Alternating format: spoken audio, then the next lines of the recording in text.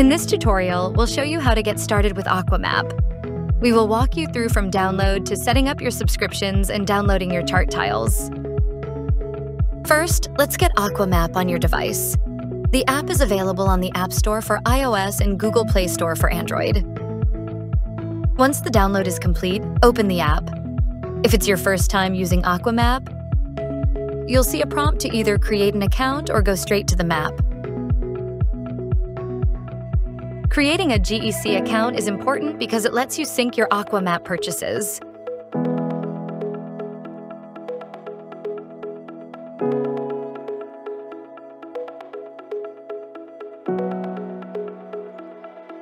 Plus, when you're logged in with the same account, you can use your subscriptions on up to 5 devices across iOS and Android. Once you sign into your GEC account or go straight to the maps, a quick tutorial will walk you through the main buttons in the app.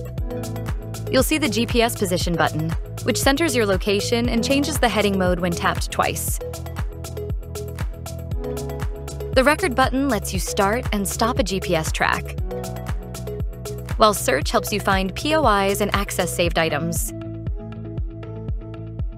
The camera button allows you to take photos to generate a marker linked to that GPS position and the image. You can use the zoom in and zoom out buttons to adjust your map view. The distance tool is found here too. All you need to do to use it is tap and drag it directly onto the chart. The marine forecast button is a shortcut to overlay weather data. Finally, the settings menu is where you can find all the features available in the app, along with their corresponding settings pages.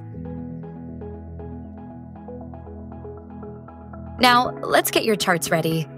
To download the area you plan to sail in, tap the chart button at the bottom left of the screen. This will open a grid view where you can see the chart plans available for the area you need. Alternatively, if you go to the settings menu, you can browse the Aqua Map Chart Store catalog, where you can see all the available chart subscriptions. If you're new to Aqua Map and start a new subscription, you'll get a free trial period during which you can cancel at any time before it ends. Once you've selected your charts, tap on the chart button again to start selecting and downloading the tiles you need.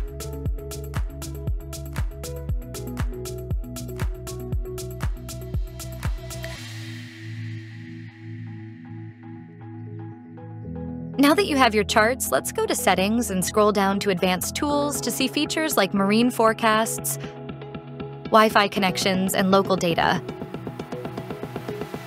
You can view all the subscription plans when you tap on Purchase.